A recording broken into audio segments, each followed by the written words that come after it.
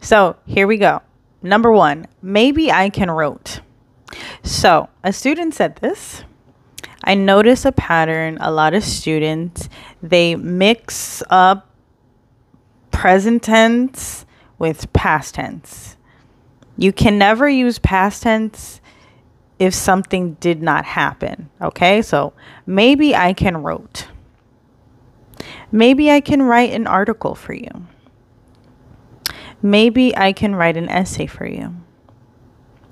Next one. Maybe I can help you. Maybe I can help you. Maybe I can help you. You need to. I am going to stress this so much. I don't know. No, actually, I do know why.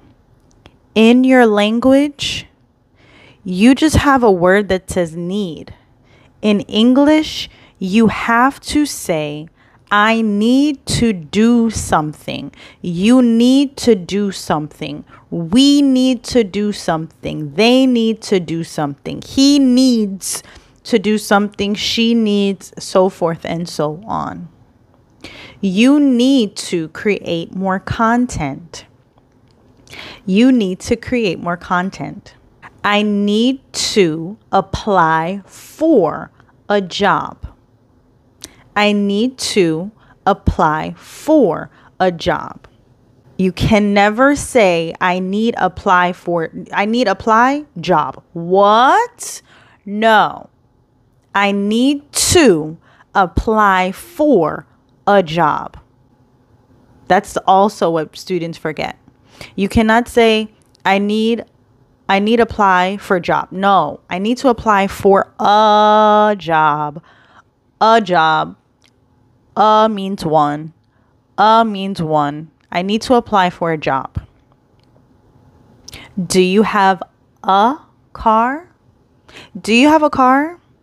I don't have a car. I don't have a car. I don't have a car. So that is where communication or sounding like a native speaker changes.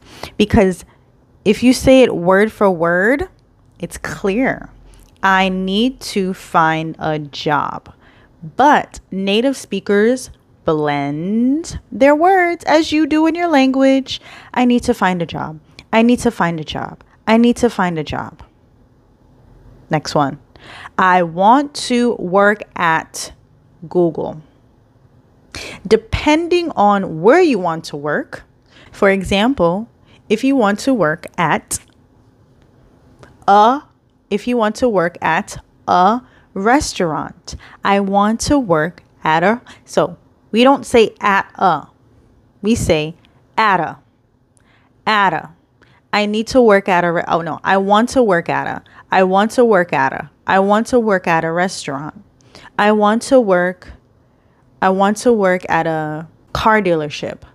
I want to work at a car dealership. I want to work at a museum. I want to work at a, if it is a specific place, which you guys soon will be seeing my book, my audiobook, and my ebook series going over at, okay. I want to work at Starbucks. I want to work at Nike. Okay? Pay attention. Write down what I am saying. Did you go to the store today? Did you go to the store? So look at that. Look at that blend. Did you go to the store today? Did you go to the store today? Did you go to the? Did you go to the? Did you go to the? So that is why you have trouble with listening. It's blended. We do not speak clearly. We don't when we're speaking fast, as you don't either. Did you go to the? That is a set phrase right there. Did you go to the store? Did you go to the bank? Did you go to the supermarket?